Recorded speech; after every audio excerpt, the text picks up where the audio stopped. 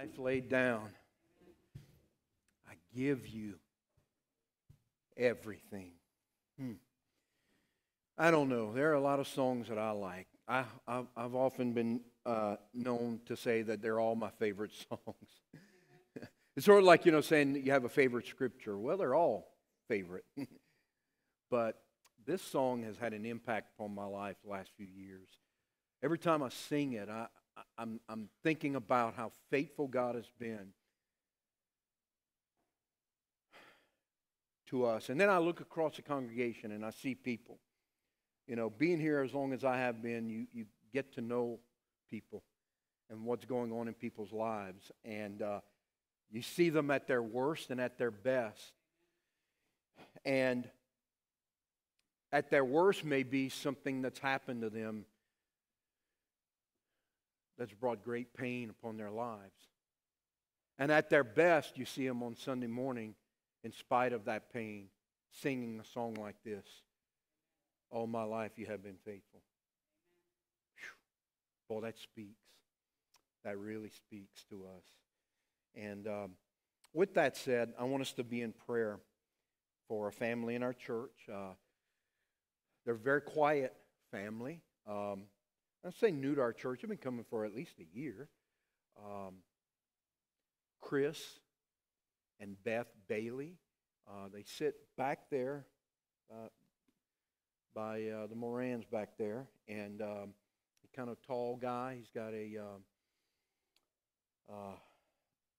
landscaping, lawn maintenance company. And a lot of the ladies know who Beth is, if you come on Wednesday nights in particular. So they have been blessed to be with child. And they had a procedure just a couple of days ago that was very successful. And things took a turn for the worse last night. And this morning, they lost the baby. And she's 18 weeks. And as we speak right now, she's giving birth.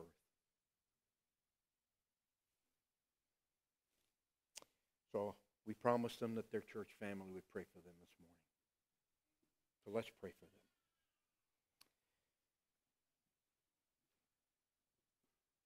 Father, we hurt with our brother and our sister and their family.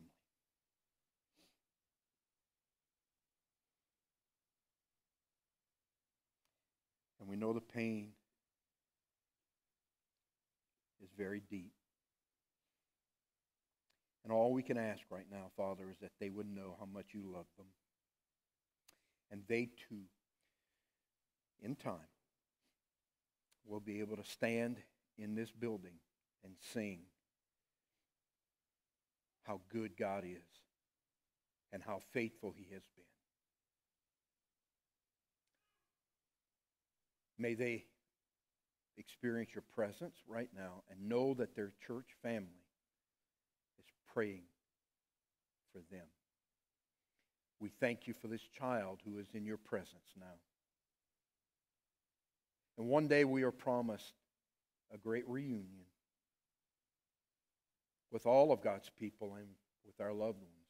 And we will sing praises and glory and honor to Jesus. So with deep pain within our hearts for them, we ask you, Father, to meet that very need right now. And in time, bring healing to them, to their families, to the grandparents, siblings, and all involved. Thank you for godly friends who've been by their side. As we give today, we give knowing that you're a faithful God, you provide for us, and in giving today, we acknowledge that you are the Lord over everything. We pray that this ministry would be able to continue so that others can be given the truth of the gospel. And I pray it in Jesus' name. Amen. You may be seated. As the offering plates come around, I will say this about Chris Bailey. Talked to Chris a couple of weeks ago. Chris sought me out. And Chris has been coming to church and been coming to our men's Bible study. And he's been listening. And he told me, he said, Pastor, when I was about 14 years old, I went through all that you go through, but he goes, for me, it wasn't right, it wasn't real, it wasn't life-changing in any way, long-term. And I've committed my life to Jesus Christ, and I want to follow in true believers' baptism. And then he said this, and he said, and, you know, when you have others one day, and you want to fill the baptistry, and we have others to baptize, you know, keep me in mind, I'd like to get baptized. I said, brother, we will fill the baptistry if it's just you. Of course, it's got a leak right now, but we're working on that, Gerald, just so you know, just letting you know right now. Got to look into that.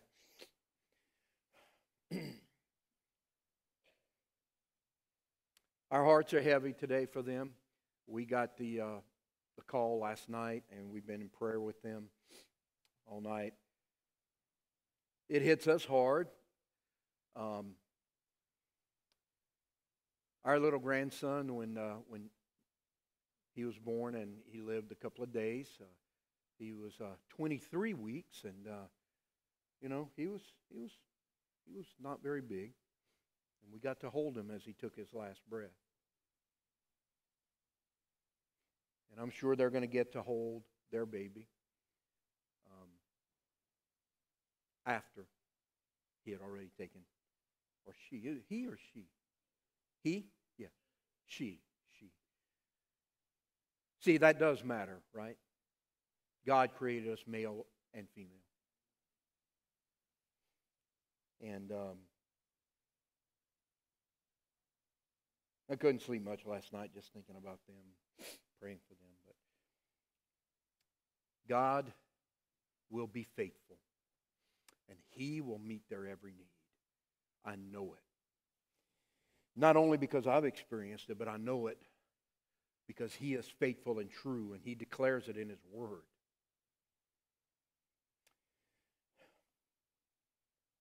I know I told you last week we were going to get back on the book of Acts, but we're getting there.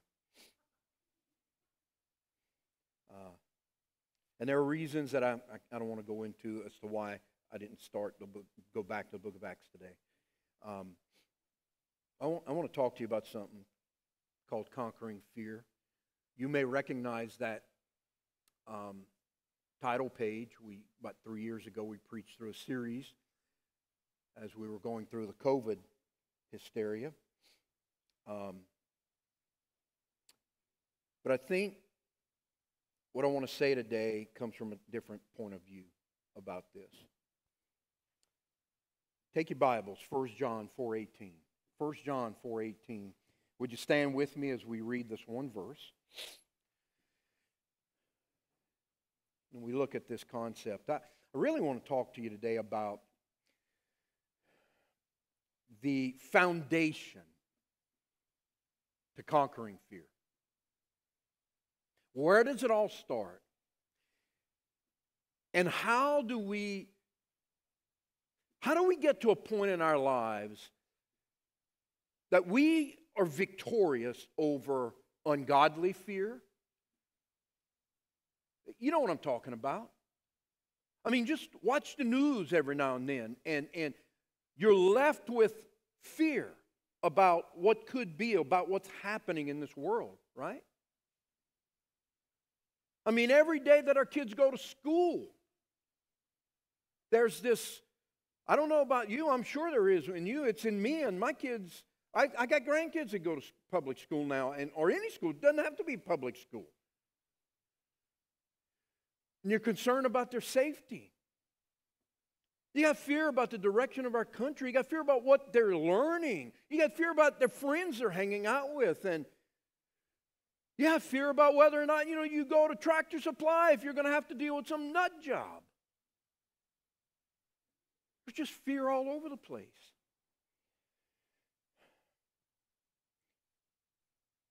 Some of us are dealing with the fear of, a medical issue, and we don't have any answers right now.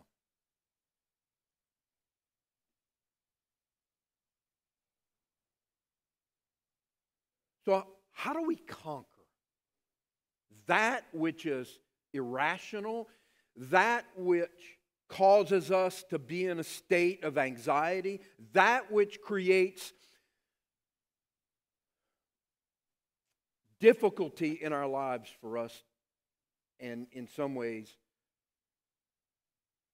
creates stress, which in turn creates a lot of physical issues and spiritual issues. The Bible tells us in Romans, we are more than conquerors through Him who loved us. We have the promises of God, and so right now I want to read a passage of Scripture to you. I want to share with you some things about fear and what is the foundation of fear and how do we ultimately defeat it in our lives. 1 John 4:18 says, there is no fear in love. Now let me just stop right here and ask you this question. I want you to answer me. There is no fear in love. Who is the personification and who is the definition of love? Jesus. So when the Bible says there is no fear in love, it's saying to us there is no fear in Jesus Christ. But perfect love, who is perfect love? Jesus. But perfect love, Jesus Himself drives out fear. Because fear has to do with punishment or torment. The one who fears is not made perfect in love. When Jesus rose from the dead and He started appearing to people, what did He tell them when they first saw Him? Fear not. He said, have no fear. He's taking away their anxiety and reminding them that I'm the one who's conquered death, hell, and grave. I'm the one who drives out all fear. You don't have to live in fear. And I know we're in a serious moment here, but let me just say this. That's why I don't watch scary movies. Because scary movies put within me the seed of fear that Jesus is in the process of driving out. Why would I want to invite it back in the house?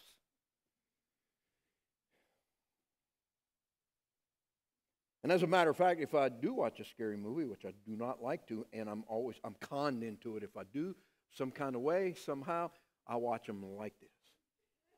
I do. Sometimes I watch like I don't like to be scared in movies. I don't like to be scared in life. And that's a spiritual disposition that we get from Jesus Christ.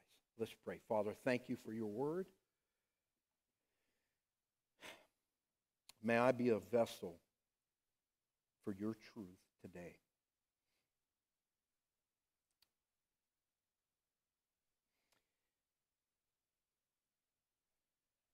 And even right now, may you cast out fear out of my spirit, that I may be able to be used by you. So speak to us today. And I pray it in Jesus' name. Amen. You may be seated.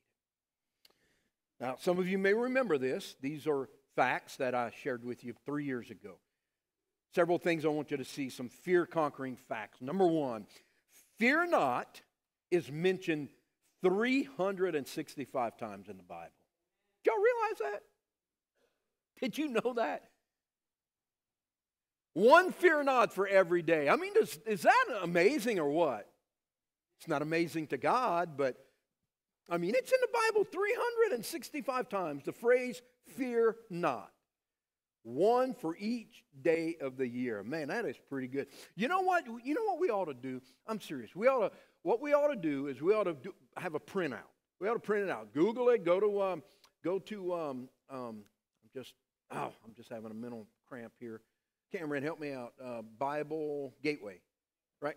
Go to Bible Gateway, put in fear not, and then you can generate the list of it, and then maybe post it somewhere where you can see it every day and read one for every day. It's a good idea, right? I just thought of it, so I think it's good. Anyway, number 2, fear creates chaos in our lives. Jesus said, or the Word of God says here through Apostle John, the Holy Spirit leading him, says that fear involves torment or involves punishment. It creates chaos in all kinds of ways. So it creates anxiety within us. The Bible says, "Be anxious for nothing," and we're going to look at that in just a moment. But it creates that within us, and then we can develop all kinds of stress and sickness and relationship problems as a result of irrational fear. It causes us to make all kinds of decisions in our lives. And so we're motivated and we operate by our fear and not by the fact of the Word of God. It creates chaos in our lives. And then fear keeps us from the blessings of abundant living.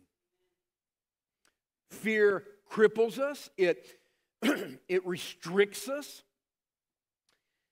And it takes away the promise of the abundant life that Jesus Christ said that we can have. I've come that you may have life and that you may have it how? He says, that you may have it abundantly, that you may live it fully. He who the Son sets free is free indeed. We've been freed from this fear. Satan will produce guilt in your life and create irrational fear in your spirit, so that you are led by those things and your life is chaotic and you can't live an abundant life. So I want to give you 4 things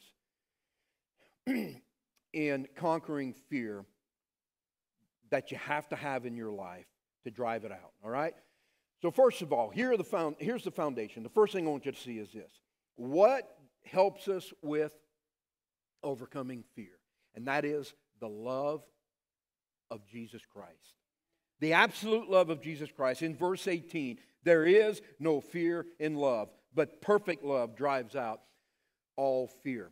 When you look at 1 Corinthians chapter 13, and you see the power of love and what love is all about and what biblical love. Matter of fact, when you read that list in 1 Corinthians 13, love is patient and kind. Love is not jealous, not boastful, does not seek its own. Love is not rude. Love does not rejoice in iniquity. When you read that, you're actually looking at the attributes of the life of Jesus Christ himself. And when you and I receive Christ as our Savior, His love has been lavished upon us. His love has been poured out upon us in such a way that we can enjoy and grow in those same attributes that Jesus himself is all about. So the foundation to conquering fear is being perfected in the love of Jesus Christ in your life.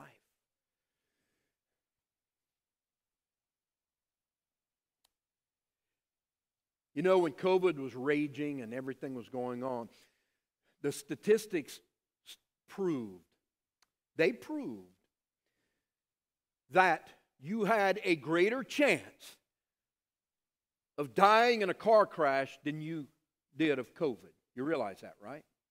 But yet, we were staying at home because we were told to, and we started believing all this irrational fear, that our fellow human was an agent of death, and so therefore we had to hide our face from them, and we had to stay 6 feet apart and dare not go down the wrong aisle, the aisle the wrong way in Publix. You would be excoriated and shot, or at least handcuffed, or asked to leave, or shunned, or made fun of. Remember that. But yet, we had no problem getting in our vehicles every day to go live our lives, to go where we needed to go. And yet, there was a greater chance that we could be killed. Do you know this fact? I bet you haven't thought about it. But do you know that in our church,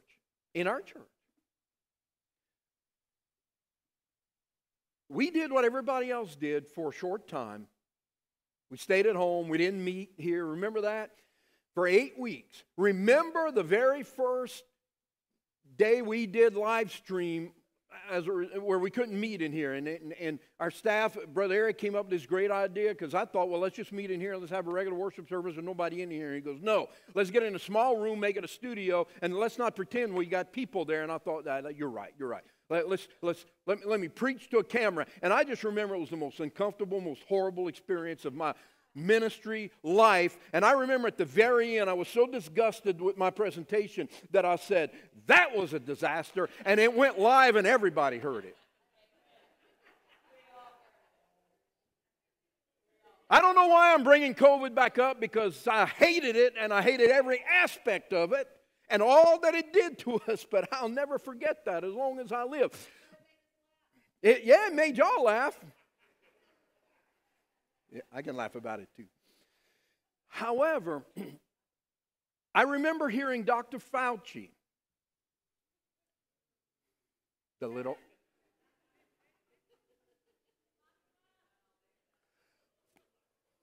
I'm zipping it. That little rat. Okay, that's all I'm going to say. But I remember hearing him give a radio interview about 8 weeks into our exile from meeting together, okay? And someone called him on the radio about the app called Tinder, I believe it is. Now, somebody's saying, is it Tinder or is it some kind of hookup app? Am I on the right track? I'm looking at some of y'all. Y'all looking at me like, well, I don't know, Pastor, what are you talking about?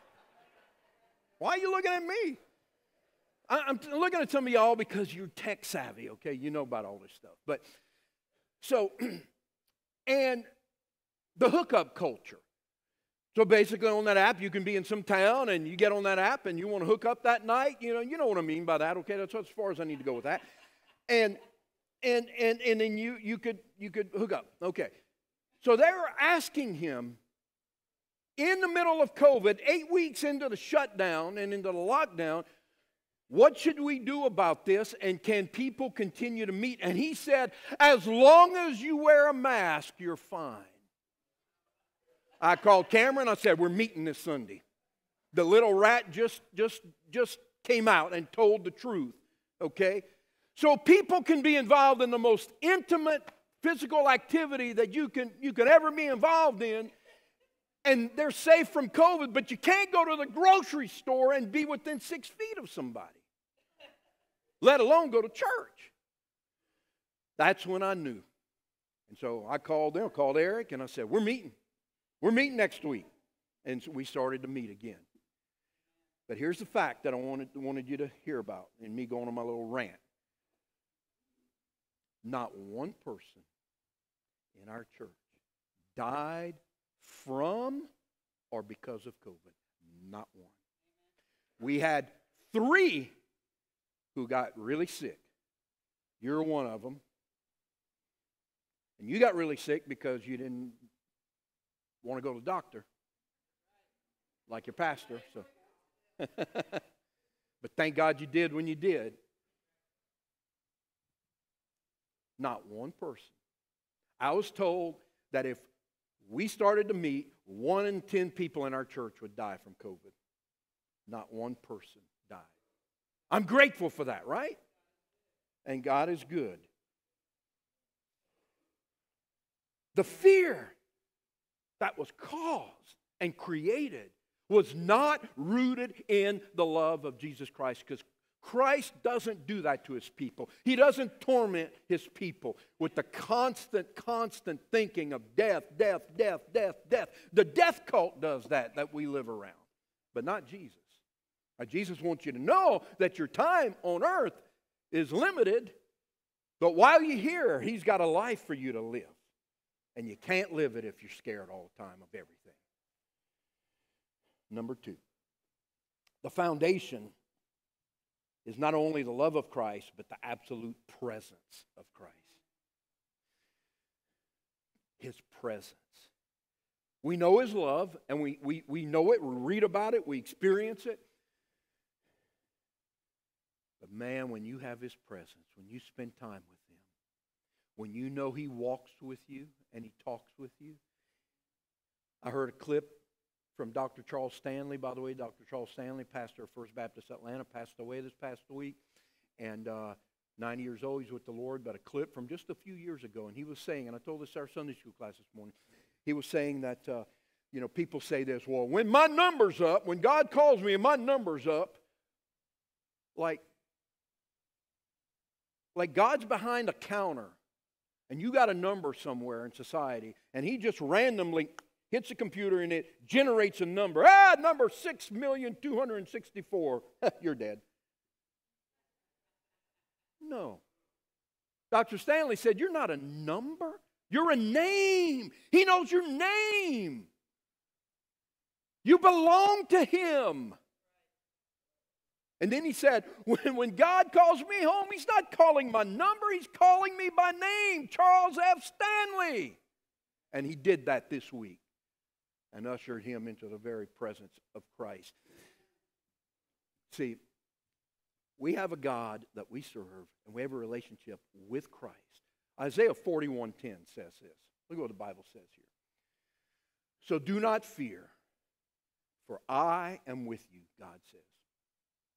Do not be dismayed, for I am your God. I will strengthen you and help you. I will uphold you with my righteous right hand. So He says, do not fear, for I am with you. His presence. He's there with you. Now, on the negative side, I tell people, if you're a Christian, Christ lives within you. Wherever you go, you're taking Jesus with you. So be careful where you go. But on the positive side of that, everywhere you go, you take Jesus with you. You got it? He never leaves you nor forsakes you. And when fear comes against your heart or soul, you have Him to calm the storm and to say, peace, be still. Call upon me, He says. My yoke is easy and my burden is light.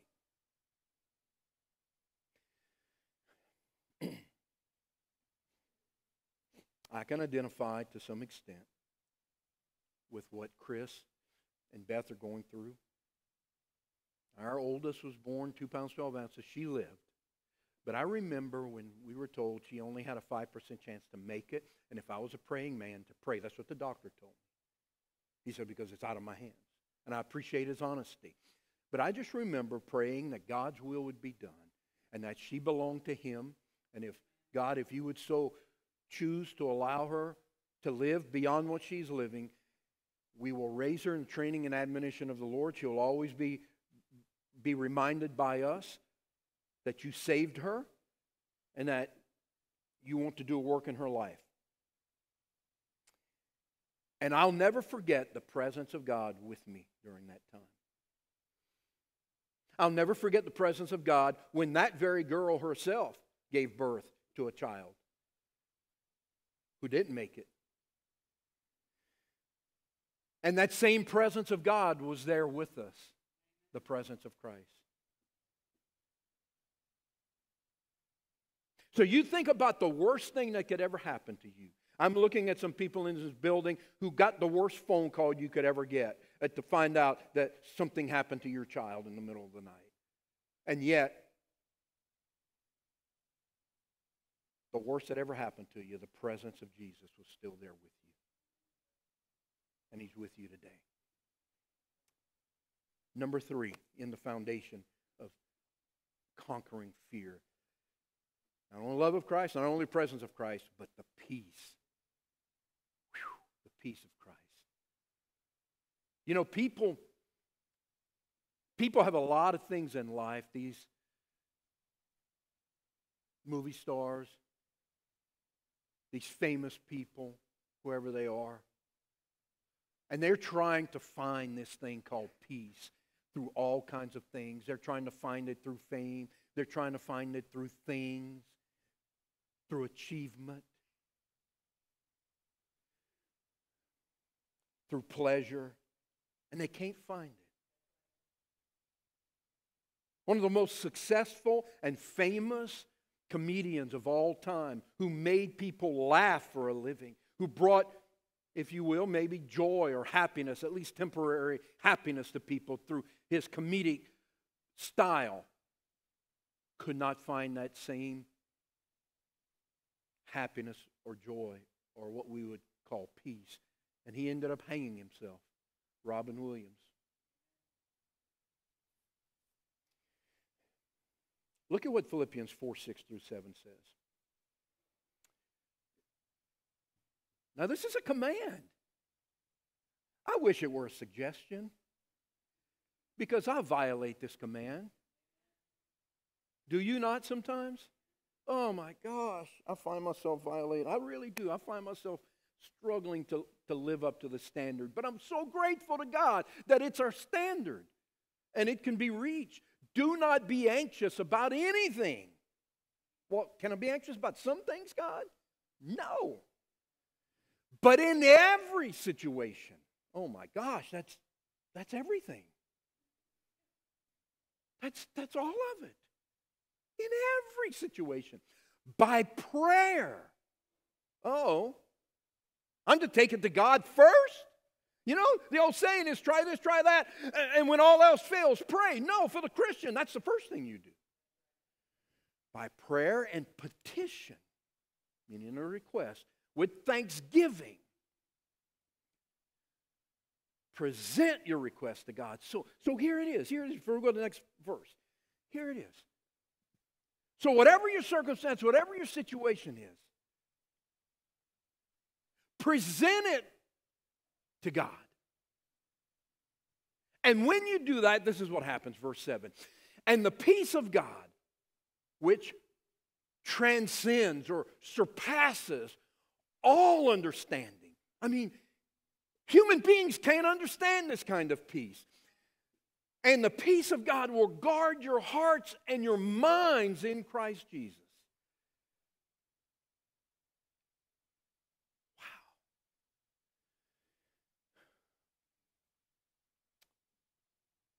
You know, we talk about VIPs, very important people who need security today. Not only VIPs, but people who take stands, people who are standing for righteousness' sake and are in the public eye.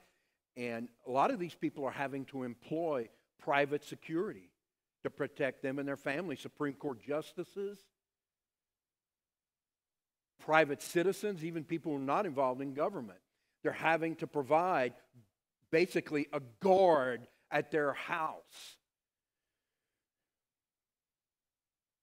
Some are being threatened so much so that not only do they have protection on the perimeter, but 24/7 they have someone living with them to help protect them and their children.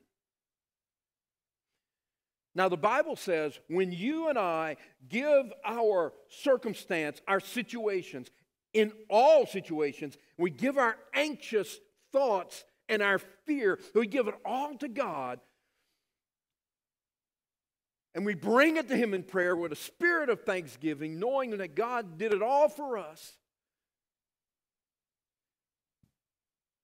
What God does is He sends Jesus Christ, He sends the peace of Jesus Christ to be our security, to be our guard, to protect our most vulnerable part, our hearts, our souls, the things that make us tick, the things that keep us going, the part in our life that makes us get up in the morning and deal with the struggles of life. God protects us through the peace of Jesus Christ. So fear causes torment and anguish. Faith brings about peace and security in Jesus Christ. So the peace of Christ is the foundation to overcoming fear.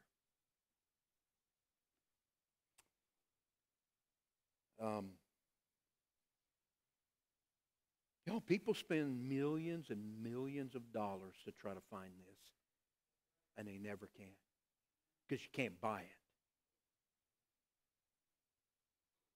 The beautiful thing is that it's not a secret thing that's only for a select few super spiritual people.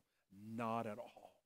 It is a gift that God gives His people who apply these spiritual principles to their life. And it's available to every Christian. You can go to bed at night in peace. Well, Pastor, what about our country? Look at what's happening. I'm not saying you shouldn't care.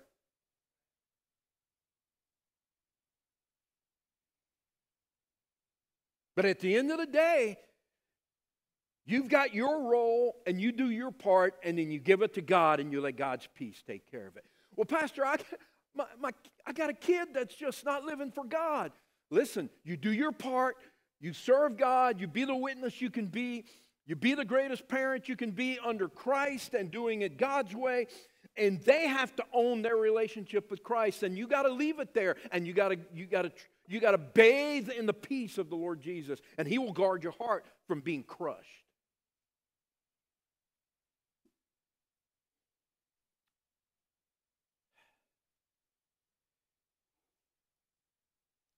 Well, God, what about losing a loved one? That too, the peace of Christ will guard your heart. Oh, you might feel eviscerated and destroyed. The Bible says that we're hard pressed on every side. And things are hard and difficult in life. But the peace of Jesus will supersede all of that. And He'll guard your heart.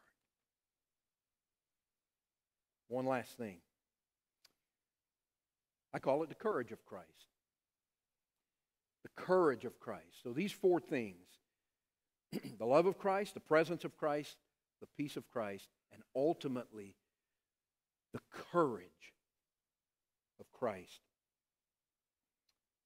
will help you conquer fear. Joshua 1:9. The promise that God gave Joshua and his people as they were getting ready to cross the Jordan River back into Canaan from where their ancestors had originally come from. And as Joshua and the younger generation were getting ready to cross in, God said this to Joshua, "Have I not commanded you? Be strong and courageous. Do not be afraid. Do not be discouraged. For the Lord your God will be with you wherever you go." That's as simple as that, huh? I mean, there are other verses in that passage that are just as important. They're all important. And they kind of say the same thing, but this, to me, this one sums it all up. Have I not commanded you? Yes, He has. What did He command us? To be strong and courageous. Well, how can I do that? Well, you don't be afraid, and you don't get discouraged. Why? Because the Lord your God is with you wherever you go. You're not in this by yourself. You have Him. He's there with you. Life can be very discouraging. Life can be full of things to want to make us afraid and scared. But for the believer, we are not under bondage to those things. We don't have to be.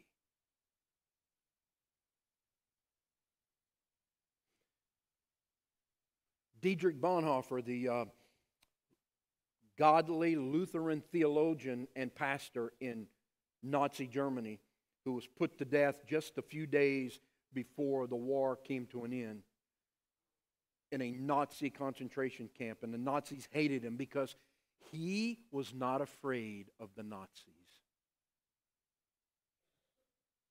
And he trusted God. And it looked for a moment that he would probably make it through the war. But they hung him with a piano wire, knowing that the war was lost and going to be over in just a few days.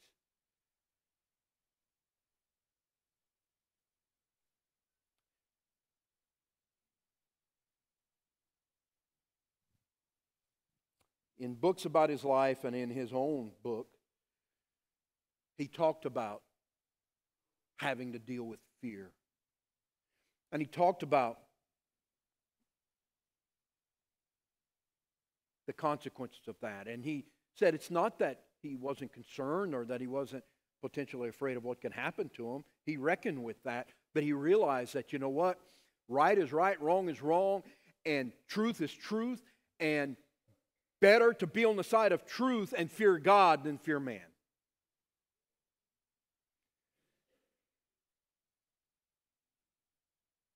Think about it like this.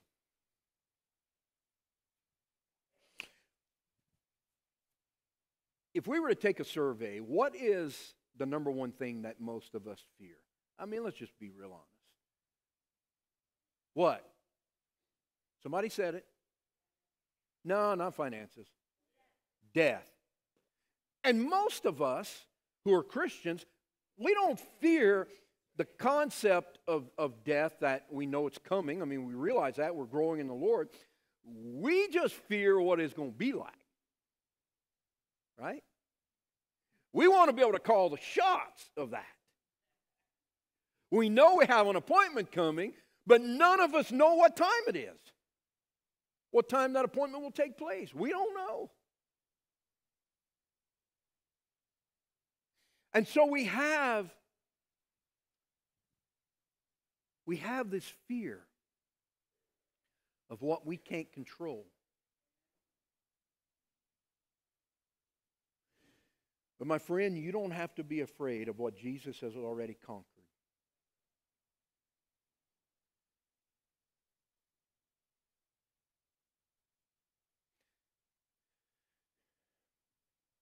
So I've gotten to a place in my life where I'm like, you know what? Whatever that day comes, whenever it comes, that's God's business, not mine. I'm not worrying about it. No, I'm not going to go lay down on a train track either.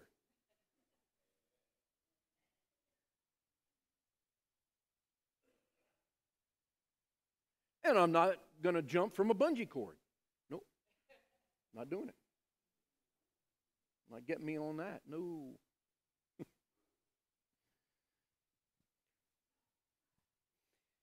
So yes, we can fear those things at times. But our whole faith is anchored to the truth of the resurrection, right? The truth of the Word of God in the resurrection. Jesus overcame death. And He told us, He said, though you die, you shall live. Okay, well, that's good enough for me. So courage, the courage of Christ.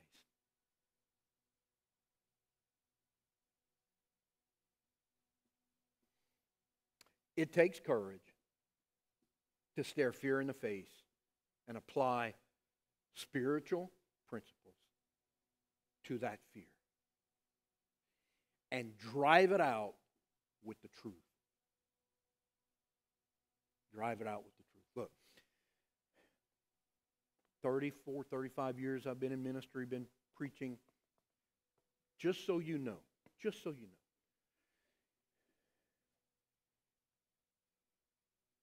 I still fear standing up and speaking before people.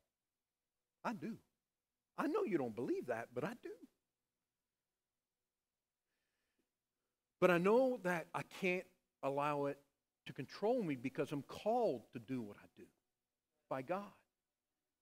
And so I can't give the excuse that I'm scared because it's not going to wash with God. Because God's like, it ain't about you anyway. And I'm going to use you. I'm going to work through you. You're the vehicle. So for me, every Sunday is an absolute exercise in employing courageous trust in the Lord, because I'm like, God, I don't want to waste these people's time. Why are they coming? They're coming to, no, they're not coming to hear you. They're coming to hear me, coming to hear a word through you. And I'll go home today and I'll collapse. And I'll be like, how did you use my feeble attempt to help anybody? And yet He does. So, I've learned that when you're courageous, you don't have to find it within you. You find it in Christ. And then you let Him have it. It's His. Well, I'm scared to be a parent. Well, you know, we could talk about a lot of things as to how that happens, but you are. And God prepared you for that. He'll give you what you need if you go to the Word of God.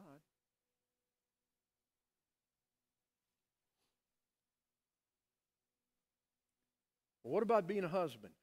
Well, you follow the Scripture, He's got the plan for you. What about being a wife? I don't know if I can submit to my husband's spiritual leadership. Oh, you can. Because that's the way God made you. Well, I don't know if I can love my wife the way Christ loved the church. Oh, you can. Because that's the way God made you. You don't have to fear not being able to live up to those standards.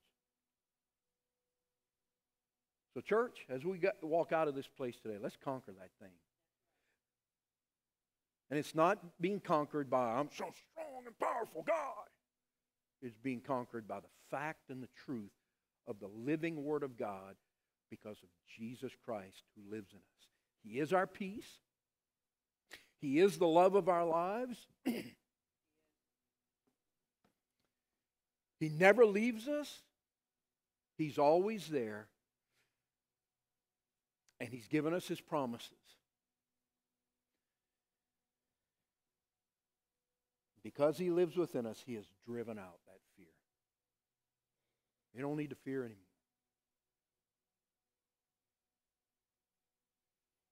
I don't need to fear. I can have an abundant life in Jesus Christ, and so can you. Let's stand together, everybody.